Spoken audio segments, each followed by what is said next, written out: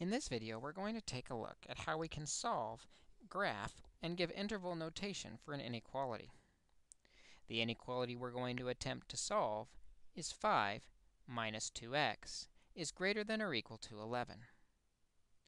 Solving inequalities is very similar to solving linear equations. The only difference we have to be careful of is while we're balancing on the inequality symbol, if we divide or multiply by a negative, we will have to flip the direction of the inequality symbol. Let's take a look at how that plays out as we solve this inequality. Instead of balancing through equals, we're now balancing through greater than or equal to. We solve just like always. To get rid of 5 positives, we get rid of it with 5 negatives on both sides of the equation, or inequality. This leaves us with negative 2x is greater than or equal to 6. Finally, we get the x alone by dividing both sides by negative 2. Notice we're dividing by a negative.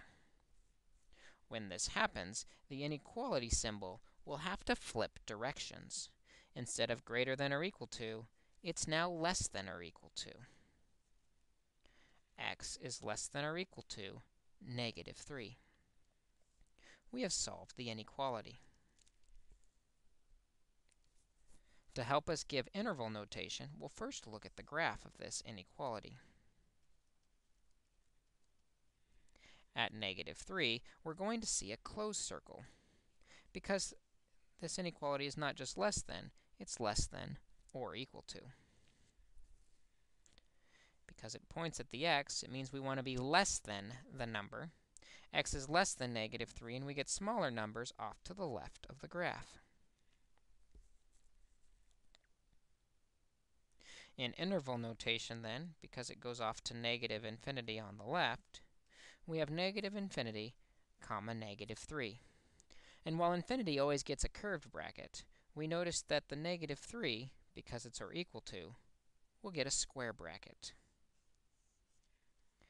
This tells us that if we pick any number between negative infinity or negative 3, including the negative 3 because it's or equal to, and plug it in for x, we'll get an equation, or an inequality, that is a true inequality.